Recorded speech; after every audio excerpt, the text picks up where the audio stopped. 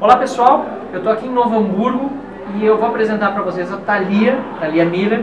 Ela se formou no ensino médio, mas na sua escola pública aqui de Novo Hamburgo, ela apresentou um projeto que já foi premiado internacionalmente e está em busca de recursos para poder apresentá-lo também no Chile. Conta um pouco mais para nós, Talia, sobre esse projeto.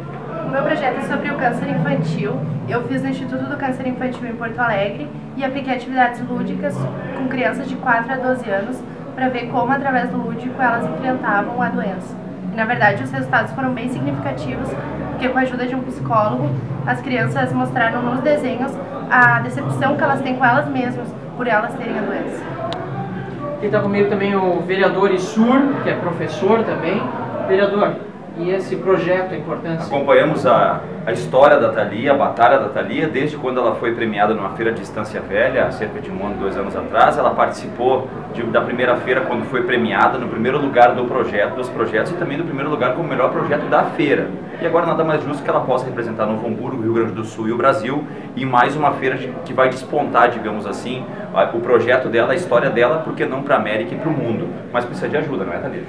Parabéns pelas suas conquistas já, nós queremos te ajudar também. Quem está assistindo vai, sem dúvida nenhuma, também querer ajudar. Mas como é que faz? O que está precisando para poder ir para o Chile participar desse projeto? A gente precisa das passagens e da hospedagem lá. Então, na verdade, o valor total fica em torno de 10 mil e a gente não tem nenhum custo. Tipo, a gente vai ter que tirar do nosso bolso mesmo o valor, como foi no passado.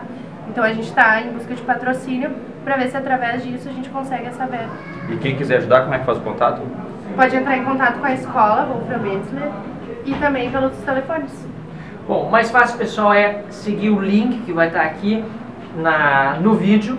A gente já fez também uma campanha Issur, em 2 irmãos, para meninas que foram para Fortaleza e voltaram com o prêmio, e agora estão indo para Barcelona também apresentar um projeto que tinha sido apresentado na escola Afonso Wolf, também uma escola pública em 2 irmãos, e teve ajuda de muitas pessoas da minha página que conseguiram, através da Vakinha, ajudá-las aí. Então eu espero que vocês também possam ajudar esse projeto. O link é da Vakinha Online, né? O link é da Vakinha Online. Se você tiver milhas aéreas, também pode ajudar com milhas, porque essa é outra forma que as pessoas às vezes podem ajudar, não é com dinheiro, mas é com milhas, para que a Talia possa apresentar esse projeto e, quem sabe, trazer um prêmio, mais um prêmio aqui para o Brasil e poder mostrar para vocês o quanto é possível, através da educação, melhorar a nossa realidade. Estudante de escola pública, né? Exatamente. Tem que salientar muito bem que estudante de escola pública que conseguiu, através da sua batalha, do seu esforço, chegar lá e agora precisa de ajuda para chegar mais longe. Vamos ajudar. Quem muda a realidade do Brasil somos nós. Valeu!